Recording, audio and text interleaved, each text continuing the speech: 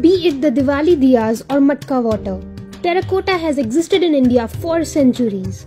In fact, the terracotta art in India dates back to about 10,000 years, long before it was used elsewhere in the world. Made of 4 of the 5 vital elements, air, earth, fire and water, the word terracotta literally translates to baked earth. In India, figurines, seals and toys made of terracotta dating back to 7000 BC have been excavated from various sites of the Indus Valley civilization like Birhana, Mehergarh and Mohenjo-daro. These terracotta artifacts were found in extremely well-preserved condition owing to terracotta's durability. Interestingly, an incredible array of terracotta pottery has been excavated in Chandraketugarh, a mysterious archaeological site in West Bengal. Even today, terracotta items can be commonly found in Indian homes.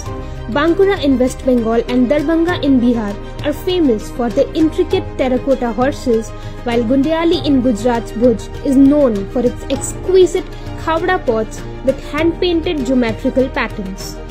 Mulela village in Rajasthan is known for Mulela Murti Kala, where votive terracotta idols are made on flat surfaces like tiles and plaques. Alwar in Rajasthan is famous for making paper-thin terracotta pottery, while water pots from Varnul in Maharashtra and Kuniyur in Tamil Nadu are much in demand even overseas. Besides, nothing beats water stored in terracotta matka to quench that burning thirst. Many contemporary startups are also bringing back the joys of good old slow cooking in terracotta kitchenware. The best example would be Mitti Kool, started by Mansukh Prajapati, a traditional Gujarati clay craftsman. Mitti Kool's kitchenware is made from mineral-enriched mud without additives.